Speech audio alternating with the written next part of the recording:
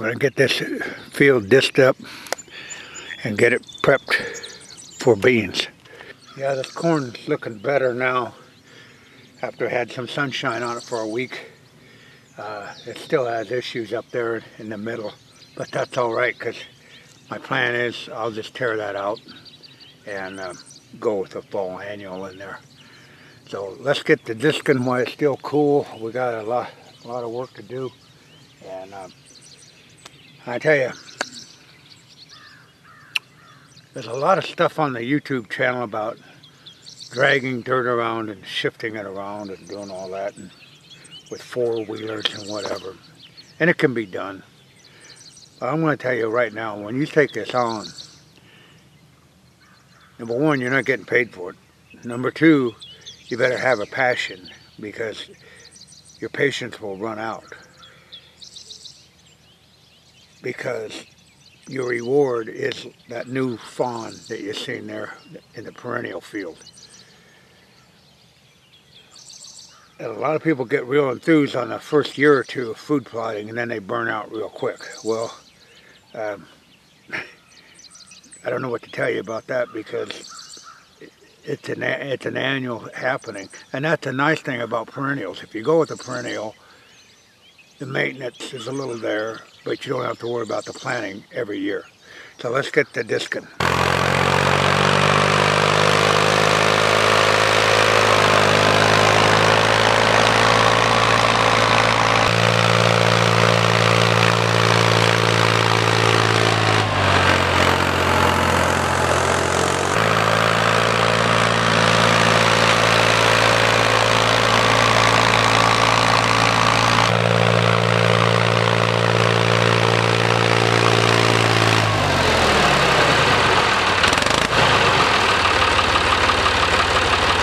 That's turning up that corn residue pretty good. I'll take you along and show you. It dried out in the last 2 days, so we lucked out.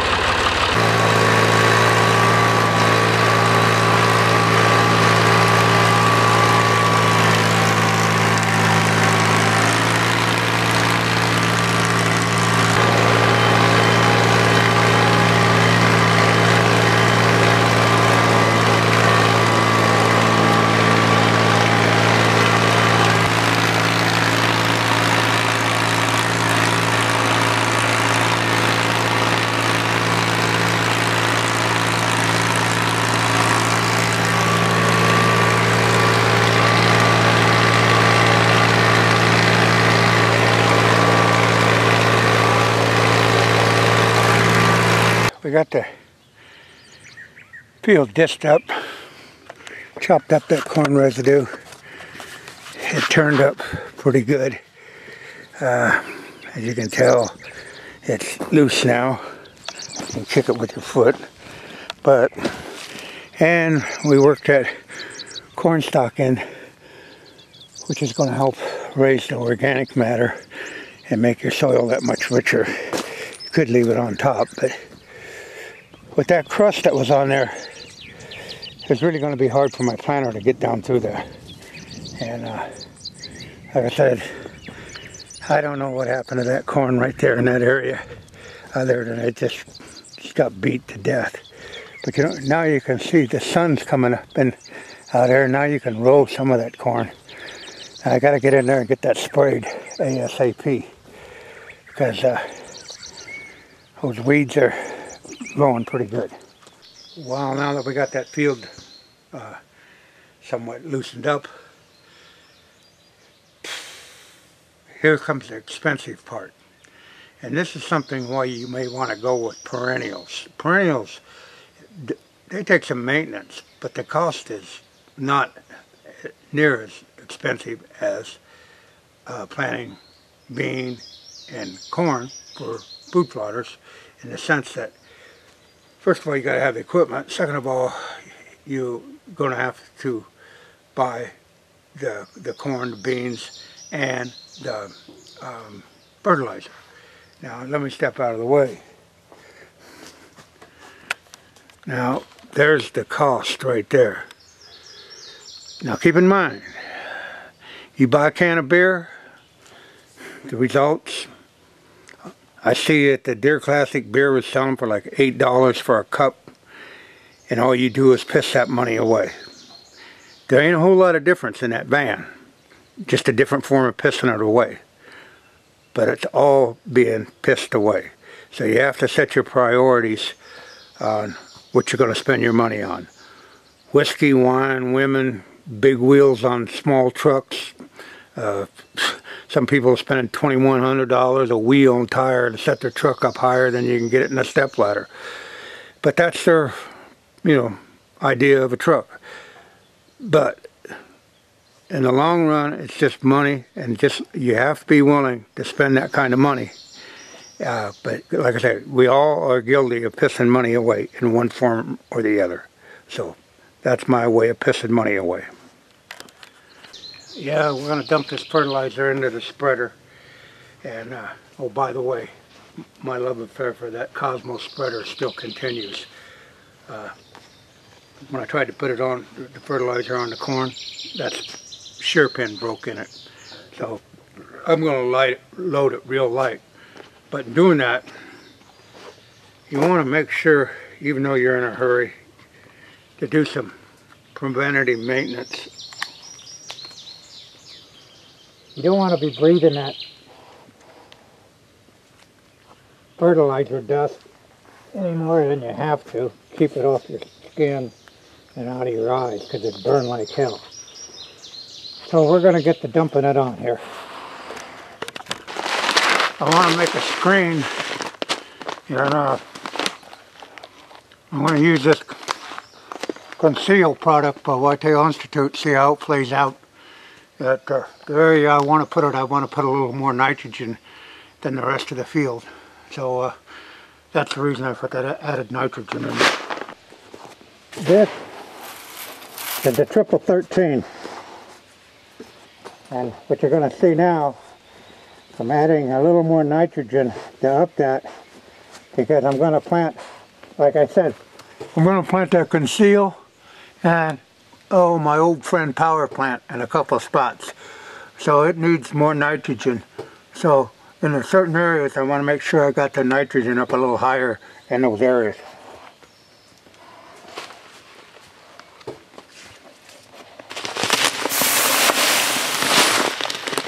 That's the nitrogen right there, pure white, 28%. It's called urea. Now what we'll do is I'll get my spade and we'll mix that up in there. This is where goggles and stuff come in handy.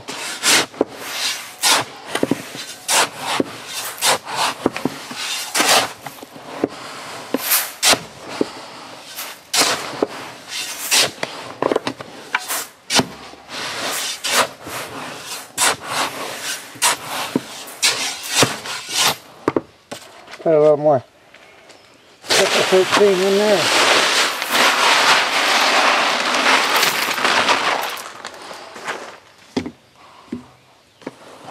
Mix it up again. The nitrogen up again.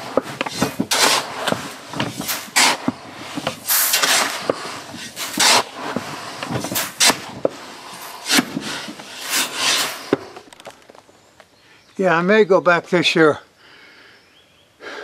and broadcast the soybeans on. I want a higher population for the weed growth. It'll canopy out faster and suppress those weeds. And I won't have that bare dirt in the 38-inch row.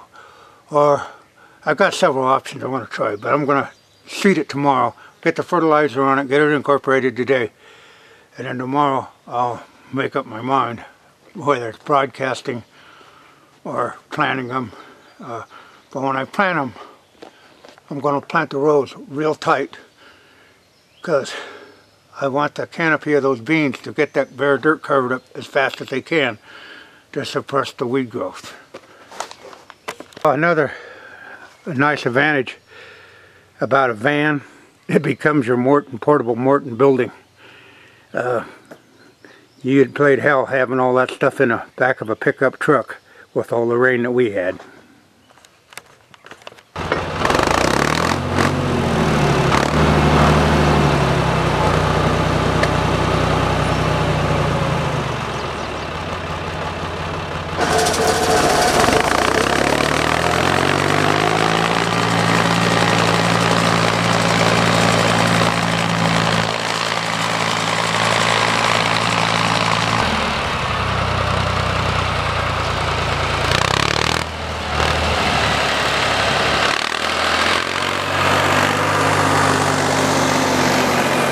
Another nice thing about putting that urea in there, you can see the contrast. The white. Now if you were just putting your triple 13 in there, you wouldn't see that because that was pure brown, same color as the dirt. But at least you can see the distribution of the nitrogen in your fertilizer, so you know the triple 13's right in there with it. But like I said, when you look down there, you can see the white fertilizer on the ground, and that lets you know you got it covered. But because you wouldn't see the triple 13 on there. Matter of fact, you know, you've seen us mix it in there, but you can't see. Oh, there's one right there. But really hard to see. But at least you know you got it fertilized with the urea mixed in there with it. Okay, now that we got the fertilizer on, we got to incorporate it into the dirt.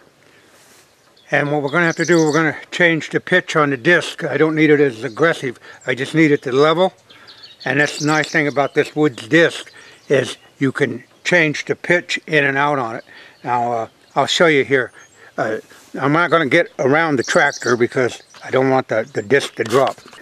Now what I'm going to do is pull that pin out right there, and pull that pin out, and that'll let me set the pitch different.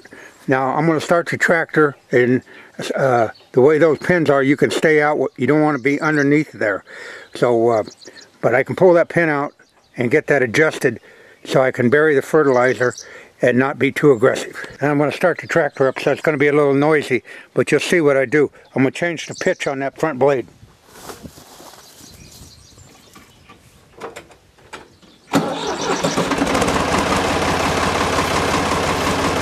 You want to make sure you don't get your feet under the disc. Space here. If the disc happens to drop, you're not under it.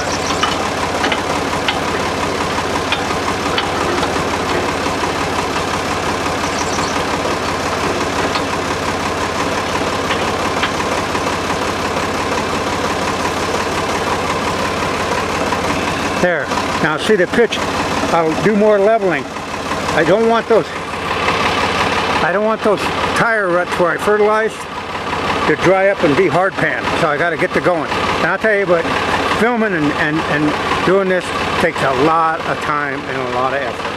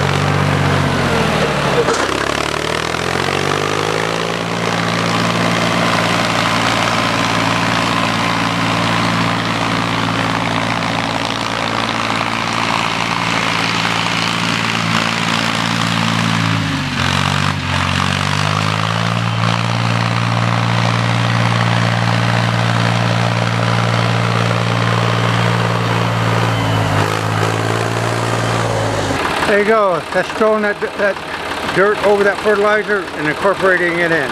Well, tomorrow we'll do the planting. Well, here it is. Almost 6 o'clock Sunday morning on the 9th. What we're going to do is broadcast these beans on. I've had pretty good luck in the past doing that, and we can get them broadcast on and worked into the ground. But I just want to show you that ground was so hard panned from all that rain. Like I say, we got dust in it now, and we'll walk over here where the corn was planted. And well, I'm going to come in here, and the corn is coming up through there, but that ground is hard as concrete. And so I can roll that down there. But anyhow, we'll address that with an annual. Yeah, we got these beans in here.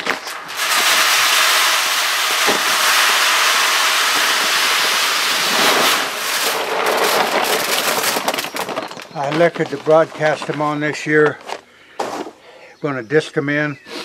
I've had good luck with that, and that's for people that don't have planters, that you can broadcast your soybeans on, ag beans on, and it does come out all right. I'll go back and run the disc over to incorporate them into the soil, which goes pretty fast. Now, like I say, I'm doing this for two reasons. It's a little faster, plus it'll show that you guys without a planter can go. Now, if I had the time and good dirt conditions, I would go ahead and put them in rows. But broadcasting them on works just as well. I've had excellent luck in the past with them.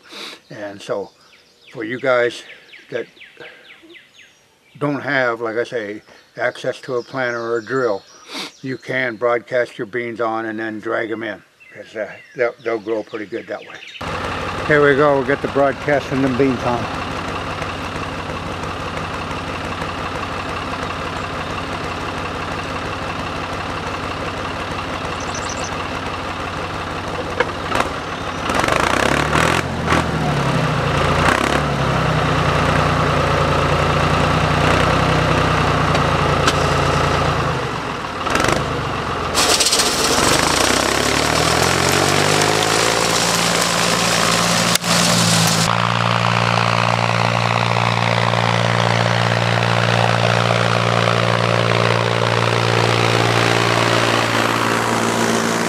Now when you're broadcasting them on, you can see them. You got to go pretty fast, especially on that big spreader, because it'll really throw them out. Now, see, there's the moisture. When we get done, we'll have that down in there. But you want to put about at least a third more beans on than what you would normally put on. Because some are going to germinate, some aren't. I got the beans on here. Now what I'm going to do, I'm going to make a buffer area with this power plant. And I had some bad luck with that in the past, but I've had some good luck with it too. So I'm just going to make narrow bands with it between the corn and the soybeans. It'll act as two things. It'll act as a forage bean, keeps the pressure off the beans, plus it'll give a screening effect later on in the year. So I'll get it laid out here. Now I laid those flags out. That's about, not much more than 10 yards strip down around there. So let's get to putting the power plant on.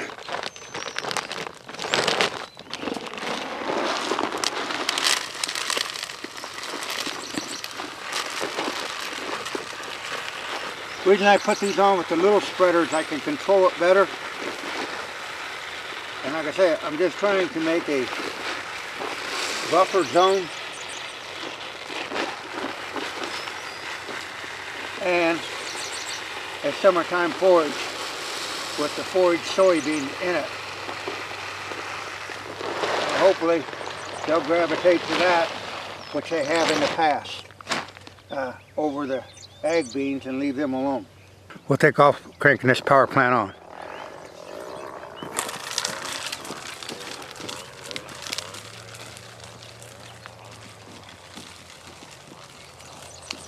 Okay, this area in here,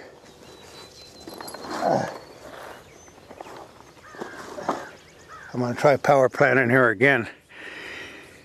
Last time I did it really got taken over, but we'll give it another try. I'll get it staked out here.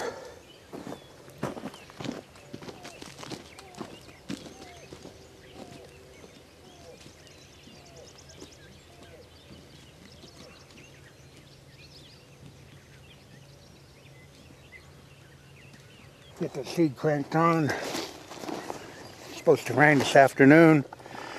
Couldn't be any better.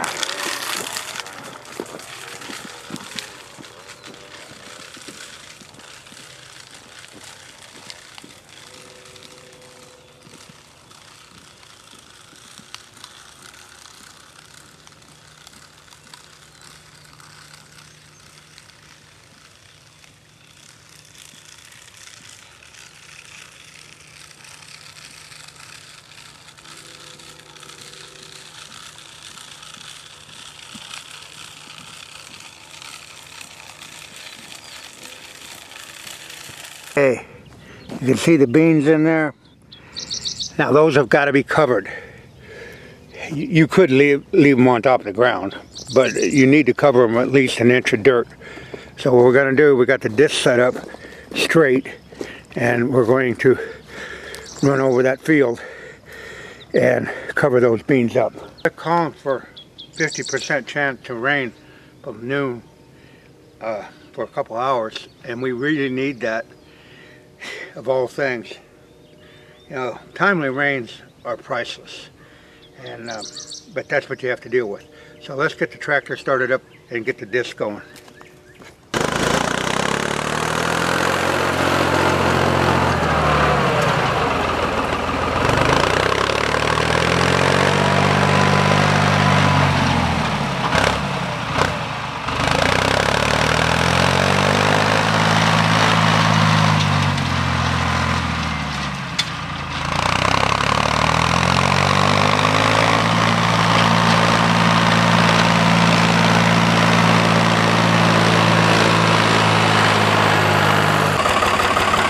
I set that pitch deeper on the front because I didn't like the coverage, you know, of what, it wasn't throwing enough dirt on the beans.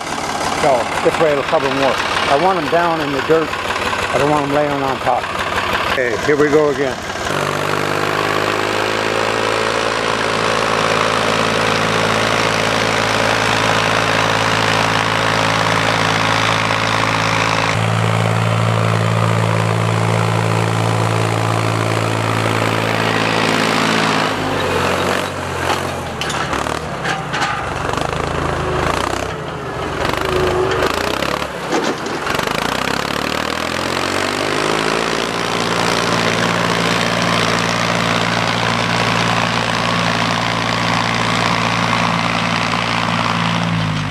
Now you can see we've got the dirt over the beans by that second disking, and what I think, I got a new chain harrow. I'm gonna drag it over the top, because like I say, right here you can see the beans, and over here we've got them covered pretty much. There's one, but they've got dirt thrown over them for the most part, and that's what you want to do if you're going to broadcast them. That'll get them covered up, because you just don't want to leave them lay. You could leave them lay on the ground like that. I've seen them grow, but if you got that time, better off to get them incorporated. And I like to ran the pulverizer on here, but with that cornstalk residue in there, it would just plug it up. Okay, here's a new product we're going to try. We need a little, without the corn, we need a little seclusion or concealment, and that's what this new product from Whitetail Institute is supposed to be, called Conceal. It's not really a food plot item, but we're going to crank it on right now. Okay, we got a new apparatus here. It's a chain drag, and I'm going to run it over to the top of that field where I planted that Conceal, cover it up, and run it back over the beans so it'll get good coverage. These are two-sided. This is the aggressive side, and you flip it over. I got it on the shallow side because I've already disted it, but if you flip that over, these would be what would be sticking in the ground. So that'd get pretty aggressive. That's 8 foot wide. Nice little attachment. You can pull it behind a four-wheeler if you had to. You know, they make them smaller, but that's 8 foot because there's no use of having something 4 foot in a field this big. Just harrowing.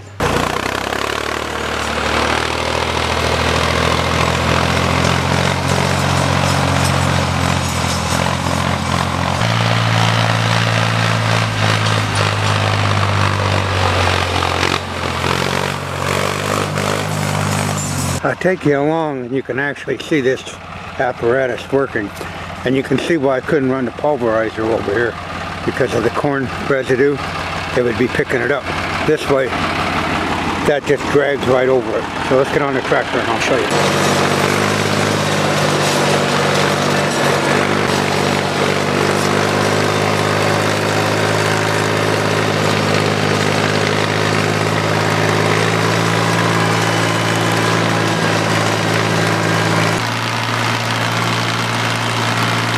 It's fine now, just the other day it was mud.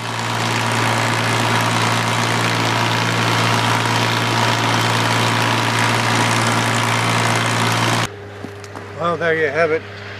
We got the beans in, we got the power plant in, and got them covered up. Now all we can do is wait on the rain. It's supposed to be here this afternoon. Field of dreams.